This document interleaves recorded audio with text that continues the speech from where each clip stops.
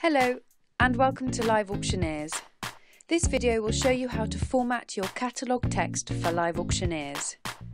We recommend using Microsoft Excel to create your spreadsheet. Input the data into the spreadsheet either by exporting the information from your auction software or by pasting it from another source. We require 6 mandatory column headers. Lot number.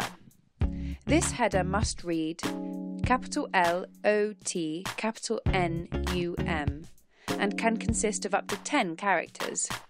The lot number may also have an alphabetic character to distinguish from identical numbers. For example, 7 and 7A is permitted, but there must not be a space between the number and the letter. Title. The title column. This header must read capital T-I-T-L-E. This column is for the leading title of your item and is used to display the lot on LiveAuctioneers, so add the most searchable words to your title. The title must not exceed 49 characters, including spaces. The description column. This header must read capital D-E-S-C-R-I-P-T-I-O-N.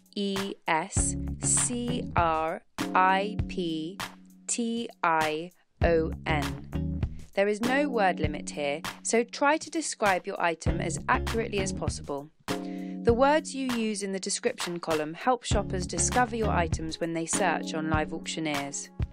You may use simple HTML tags. Special characters such as Chinese characters must be converted into Unicode, and links to your website are not permitted and must be removed. Low estimate.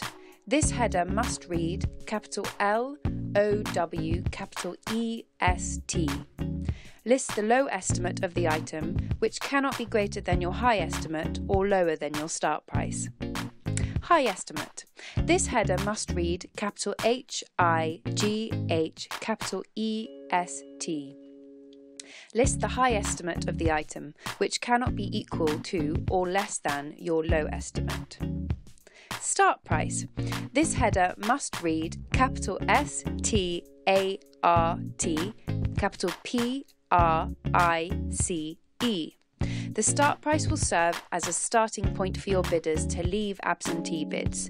The start price cannot be greater than your low estimate.